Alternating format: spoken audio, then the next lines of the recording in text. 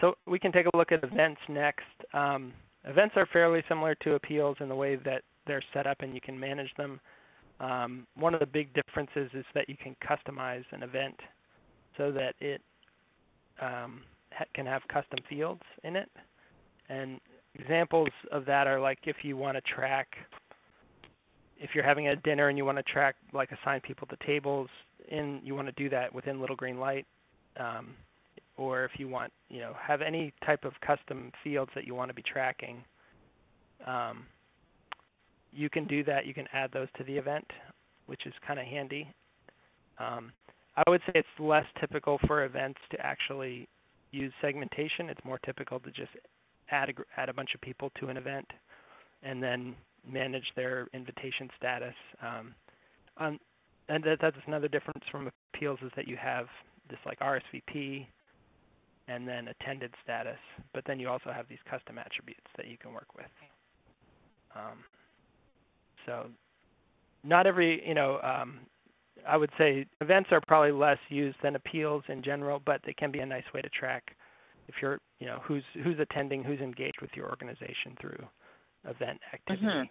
And also to plan events. So if you want to build your invite list beforehand, I would say if you're not going to use segments, you would instead say, okay, I want to find, I'm having a local event, so I'm just going to click that add constituents, and then I might search for, if it's a local event, I probably don't want to invite donors in my database who don't live nearby, so I might search for everybody who's within 30 miles of,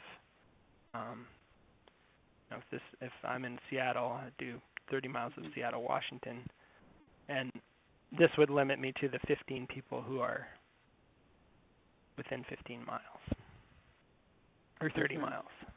So that way I'm only going to get local people.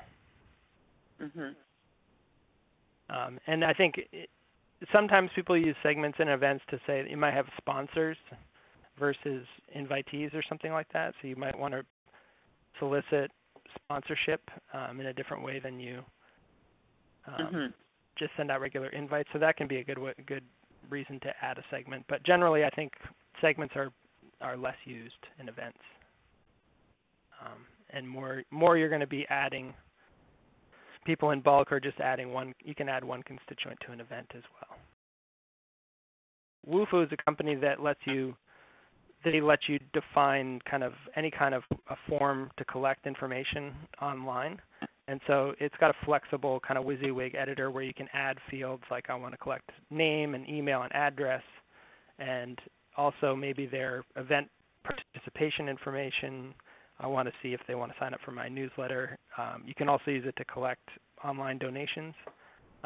It does, depending on which plan you use with them, they do have a fee, which is, we're not affiliated with them directly, but we do integrate with them in terms of their data. So like, as an example, this, let me see, this dinner form here, this is an old one, but this would be like if you were having an event for a dinner, you could set up a form using Wufoo where you collect the name, email, and some information about their preferences for the event, an additional donation, and some newsletter sign up or something like that.